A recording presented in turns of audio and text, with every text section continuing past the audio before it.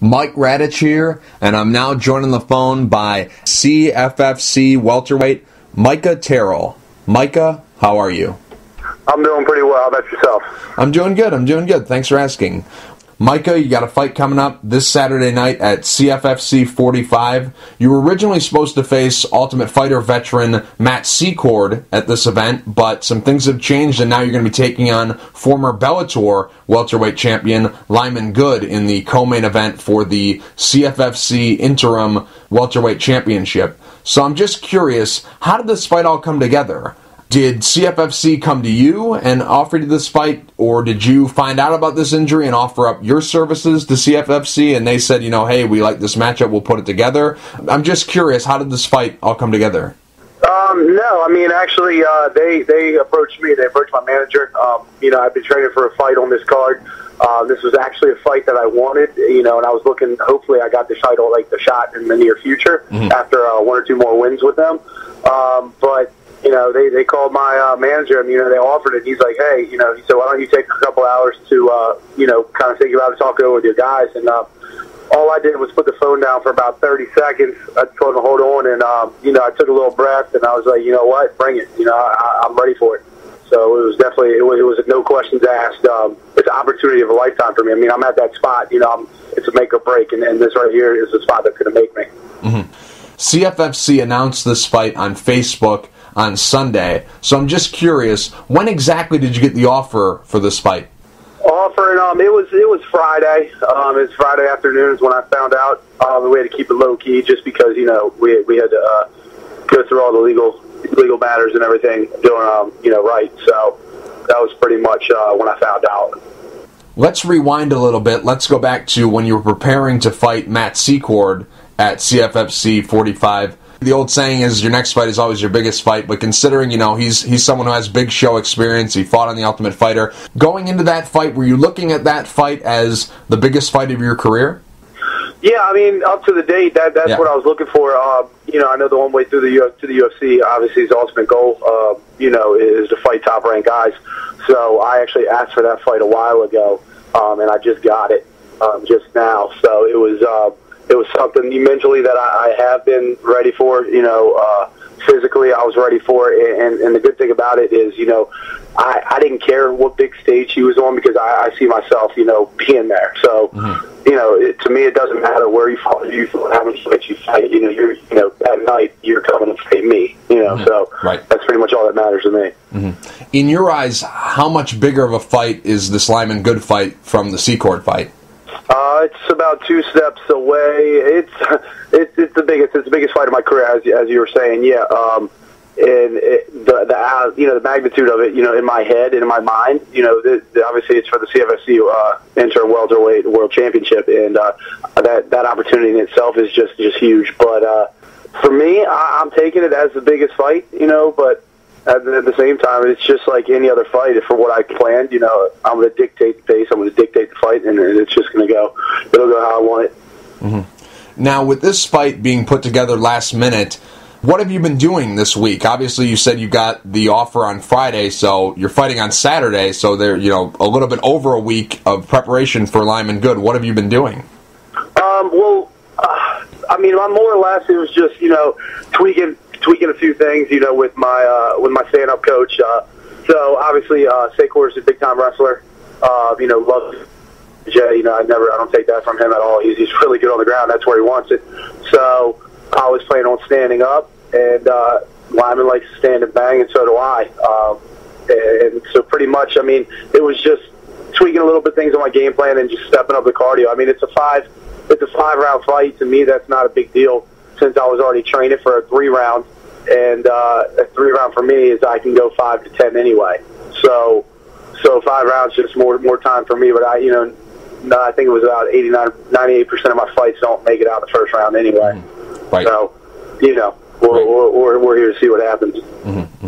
This fight has very high stakes for Lyman Good. Obviously, he's a former world champion. He was the Bellator welterweight champion. He had that little stint on The Ultimate Fighter, didn't do very well. Came to CFFC, fought against Matt Secord, defeated him, then had a fight against Jonathan Webb where he was dominating, but then it got changed to no contest. So he really wants to prove to people that he's back to the level he once was when he was a world champion. And also, he really wants a rematch with Jonathan Webb. And to get that rematch, he has to go through you on February 7th and capture the interim CFFC welterweight title. Now, coming into this fight, you really have nothing to lose and everything to gain. Would you agree with that?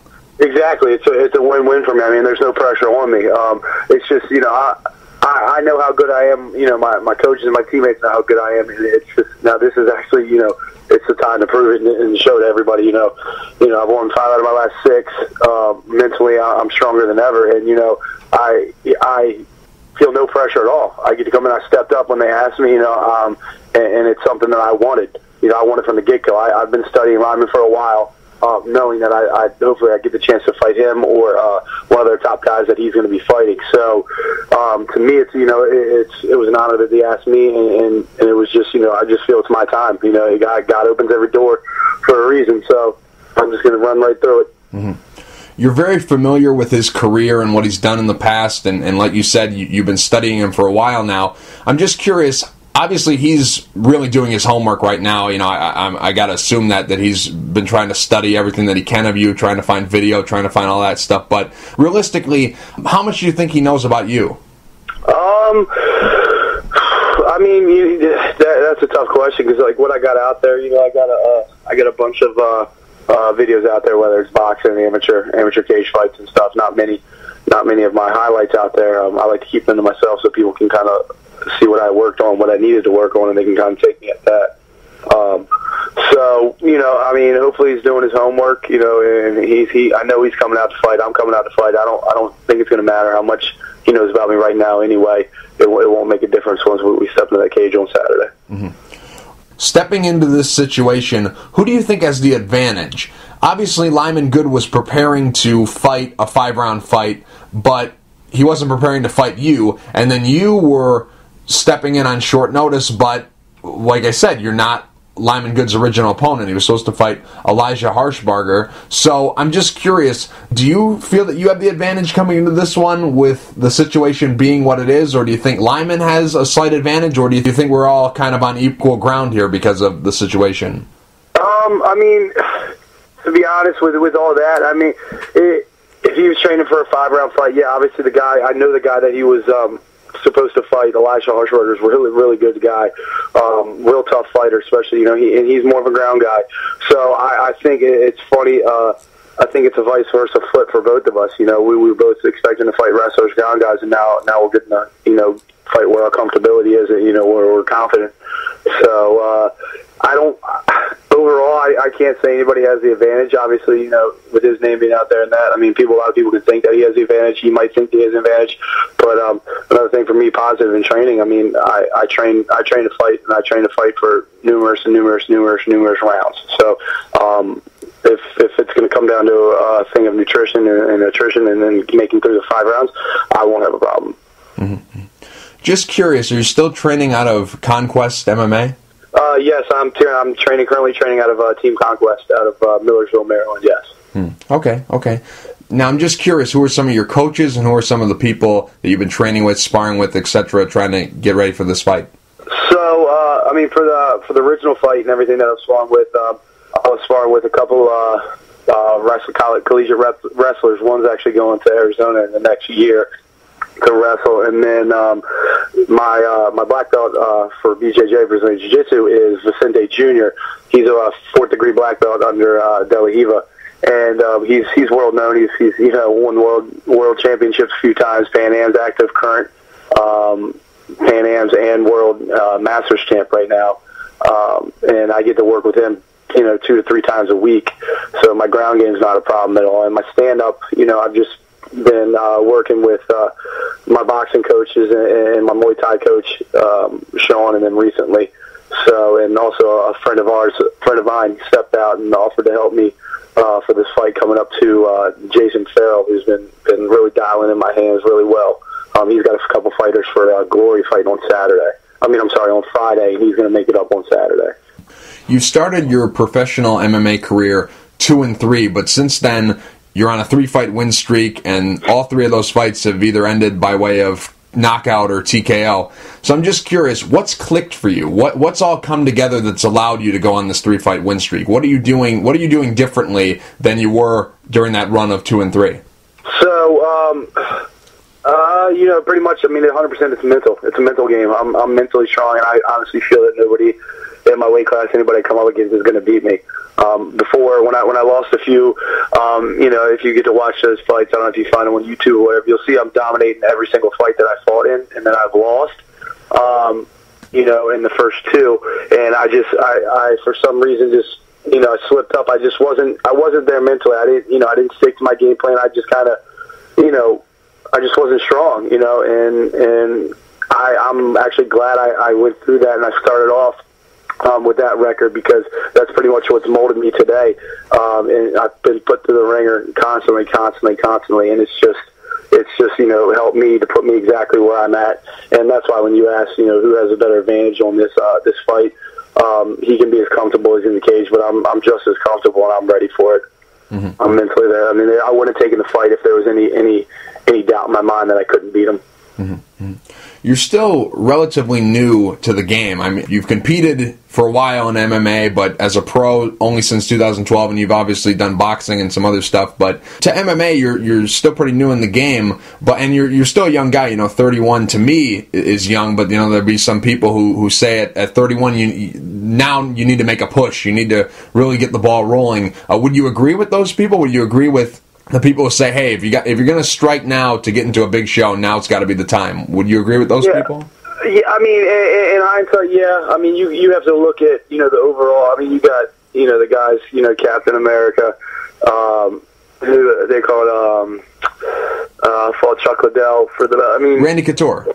Randy Couture, he was 45, 47, and he was still fighting. You got Dan Henderson, didn't really have a great showing. He's 40, 38, 40-something, older guys. So, to me, the age range isn't really that big of a thing, because I've been competing my entire life in sports. I played D1 ball, baseball, had scholarship, Indians, everything was looking at me when out of high school.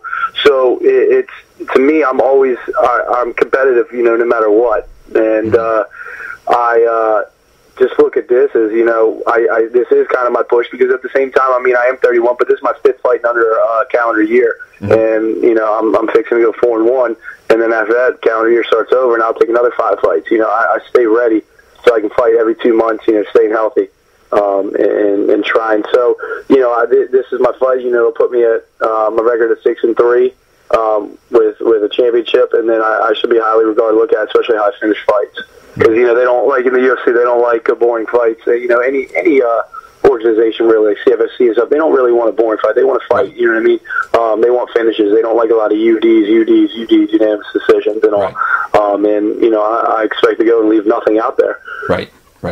I couldn't agree with you more. That's what I've been saying for many, many years. Joe Silva, Sean Shelby, Dana White, all the people at the UFC, they don't want to see decisions, and they definitely don't want to see decisions outside the UFC. So, their thought process is, if you're not finishing guys outside the UFC, how are you possibly going to start finishing guys in the UFC? Exactly. Yeah. Exactly. I could. That's basically my mindset. So, they'll take a guy that's 6-3 like me with 5, 6 knockouts. Over a guy that's 10-1 with 8 or 9 unanimous decisions with 1 submission or something. So I know what my game plan is. I know where I stand, and I feel I'm one of the best. I just haven't been seen yet. Mm-hmm. In the past, you've talked about another organization that you fought for, because during your pro career here, you've only fought for 2 organizations, CFFC and Shogun Fights. And in the past, you've talked very highly about Shogun Fights. So I'm just curious, how does CFFC compare to Shogun Fights? So obviously, CFFC is ranked 9th, 8th, 9th in the world for promotions for pro venues and professional organizations. It's uncanny, for one, how they treat you. For them, the professionalism and the hospitality they extend to you, and then obviously the level of competition is right under the UFC. Clearly, that's why they're getting calls back to back. Now, Shogun's the same way. It's fallen on a little bit bigger of a stage as far as if you've actually been to a UFC show. it's pretty much, you know, it emulates that. It's nothing shy of what you see on TV, and they treat you, you know, with the same respect and everything. The reason Shogun, I love fighting for them, one, you know, because it's a money thing. For me, obviously, this is a business, so, you know, I'm trying to survive and provide for my family as well. Well, I have a pretty good following, and I've been their biggest ticket seller for the last 6 fights. I sold, you know, this past one I was almost $18,000 worth of just local people. So I got a pretty big following around this area, you know, where I grew up in, you know, and up and down the East Coast. So fighting for them with the talent that we got coming up, you know, it just gets better and better every day. It's, you know, with Shogun, and you know, I look forward to you know, keep fighting with them in the future, wherever it takes me.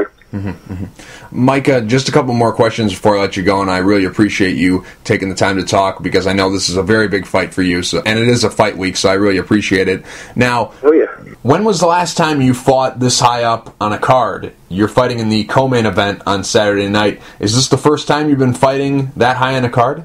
No, my actual very first pro fight was I was the main event because I sold almost $20,000 worth of tickets, so they decided to make me the main event. And so that was at the Shogun fight, and I'm okay with that because, you know, at first it kind of rattled me a little bit. I'm like, crap, you know, I've been training. I'm used to fighting at night, but not, you know, not at 11:30. You know, when it's late, you know, how's my body going to react? So that's part of the mental game that I was talking about earlier. You know, it kind of bothered me. Then my second fight, I was the co-main event again. You know, and everything it just kind of bothered me. But now I thrive on it. You know, you know, I'm not folding like a lawn chair. You know, I'm staying straight like a bar of steel. So it's for me, that doesn't matter. That's just fine. I go out there and I love the attention. I love it. I absolutely soak it up. I was the main event on my last fight in Baltimore. Against a big rivalry of mine.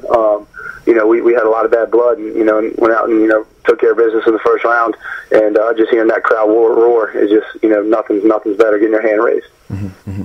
You've been talking a lot about your mental game, and you touched on it a little bit earlier about how you were winning fights, but for whatever reason you were always on the losing end because it was something that happened that you could have prevented. It's kind of like a little bit of Chael Sonnen, I guess you could say. He had that problem a lot. He was dominating all these fights, but for whatever reason, he dominates Jeremy Horn, but he gets submitted. He dominates Paulo Filho, but he gets submitted. Like, he had all these problems. Exactly. I'm just curious, how were you able to overcome this? Just because, so the first fight that really threw me for a loop. You know, I pretty much knocked the kid out, got up, I took his back, and I threw one punch, and then Big Dan Murigurata, I mean, everybody's familiar with him, UFC ref. Right. He comes in and, you know, says that was an illegal punch to the back of the head with no warning, no said, hey, watch, nothing. He just immediately said, that's illegal, took me off the guy's back, deducted a point, and then also gave, you know, that guy 5 minutes to recover, which I think was a turning point. So we started standing up again. I started taking it to him again, not worrying about it. And then for some instance, I just, you know, I just like, well, I thought, for instance, I was screwing up by doing something. It was just like a lack of judgment, and I went in and got caught in a submission. Same with the fight after that. I was beating the guy for 3 rounds. Didn't listen to my coaches, and I picked the guy up, took him down right into another guillotine where I went to sleep. So from that point on, I told myself there's no way anybody can beat me in any which way. You can't beat me stand up. You can't beat me on the ground. You're not going to beat me. You're not going to outwork me in cardio. And me mentally knowing that I've done absolutely everything possible. If that bell rings at the end of 3 rounds, at the end of 5 rounds, and I'm still standing, I will come out victorious. Do you use visualization during your training camps? And if so, how have you envisioned this fight ending? Yeah, I do. I always visualize because you got to perceive, believe, and achieve is how I look at it. If you don't have a goal, you're not going to reach it. You know, if you don't have something there out in front of you, you know, seeing that you've already done it, you know, you got to play this over and over. In the past couple of days, I've played this fight probably over 400 times in my head. Every which scenario, every which outcome, every which way I'm going to move. So more or less, it's like a game of chess when I'm in there. But for me, I have the power to knock anybody out. So I foresee, you know, being a tough fight. Like I said, I mean, the guy's been through the ringer. He's 16-3, former Bellator champ. You know, I I don't discredit him at all. You know, he's one of the best in the world, and I'm just grateful to have the opportunity to go against him. But going the way that I visualize it, I'm looking for, you know, knockout coming up real soon. TKO, ref stoppage, or knockout. Micah, real quick before I let you go, do you have any sponsors you'd like to thank, and is there anything you'd like to say to the fans? Yeah, I got to all my fans out there. Thank you for the support, especially for the ones that are coming out to New Jersey, making it all the way from home to make it to make it a memorable night. And I got quite a few sponsors: Water Beer, Beef.org, my O-line CrossFit, my conditioning coaches, my team Conquest, Coach Lance. Who else do I got? I got tons of Alloy Wheels. First Washington Mortgage. If I NLP. If I forgot any of you guys, you know, I'll get you guys a shout out on Saturday night. Micah, thank you for taking the time to talk. I really appreciate it. Good luck Saturday night at CFFC 45 against Lyman Good. Yes, sir. Thanks a lot. I appreciate the call.